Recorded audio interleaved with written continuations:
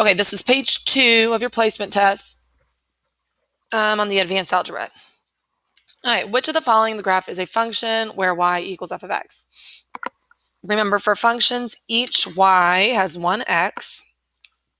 And if you would graph that, it would pass the vertical line test. So the only function that would pass the vertical line test here on number 6 is C.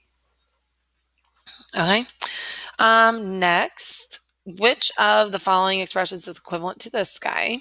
So this is one where you would work with the choices. Hopefully when you notice that the 3 is in front of the x squared, you would quickly eliminate choices C and D. So then it just becomes a matter of checking these two. The middle term is what's going to be an issue here. And if it's me personally, I like to, I don't know if you can see that highlight. Look at that and then distribute the 3 last. So that would be,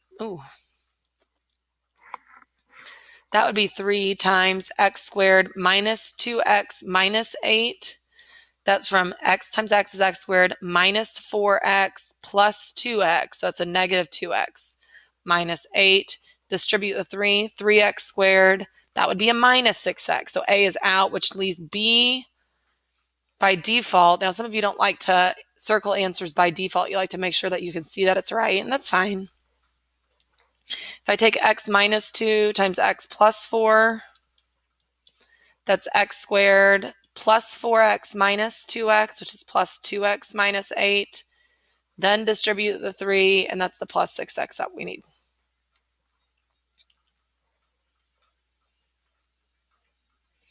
All right, number 8. A biologist puts an initial population of 500 bacteria into a growth plate.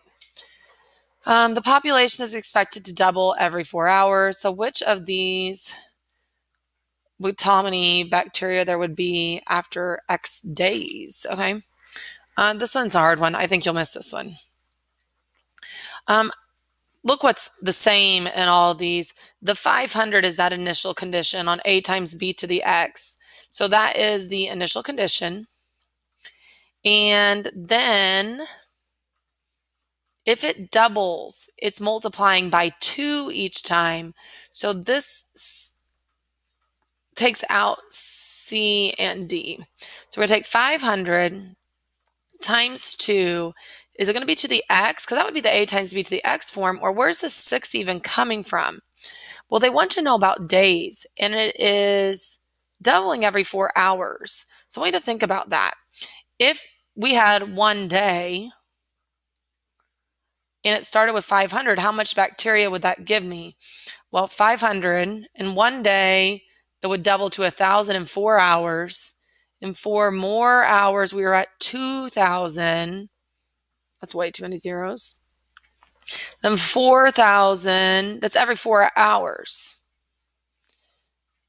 If it's 1 day, I don't want to just double it once. I'm going to have to double it 6 times. So that answer is B as in boy. I expect you to miss number 8, and that's going to be okay. Which of the following values of x satisfies this equation? You could plug them in and guess and check. That'd be a good method. You can get 0 on one side and solve. If you have x squared plus 5x, and I would subtract 5 here, minus 14 equals 0, then this can factor. It would be a plus 7 and a minus 2. So x equals negative 7 or positive 2. So my answer, I think, is D. If you wanted to plug that back in to make sure, you could. Negative 7 times negative 7 is 49. Plus 5 times negative 7 is minus 35. Minus 9, that will equal 5. Number 10. It's a nice little parabola. And look, they showed us the x-intercepts.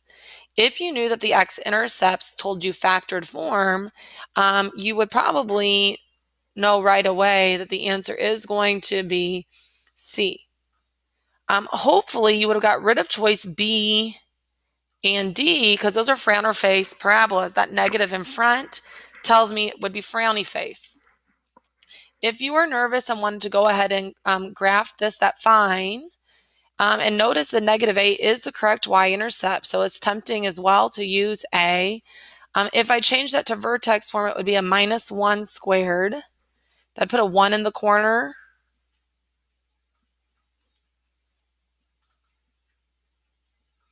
Oh, I said the answer is C. That's wrong. I didn't look closely. I just assumed because I saw those x-intercepts, guys. Look, the x-intercepts would have been 2 and -4 here, so I'm sorry for saying that. This is going to be the right guy because if I put 1 in the corner and I subtracted 9, that would get me to my vertex.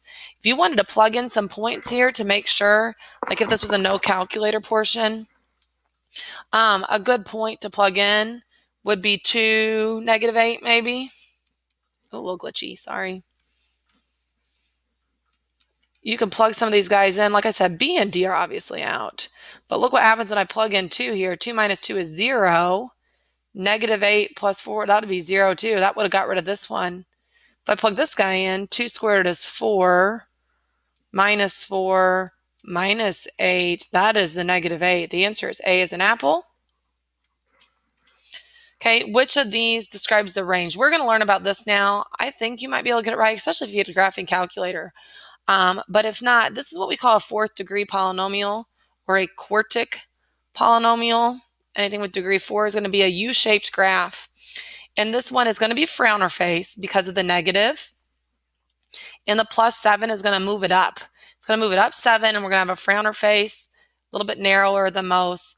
But when it's talking about the range, it's talking about the down and up. It is going down forever, but it's going to cap out here at 7. So y is going to have to be less than or equal to 7, and that answer is C as in cat. I think on this page you could have missed number 11 and been okay, and 8 and been okay. So I'll do the next page here in a minute.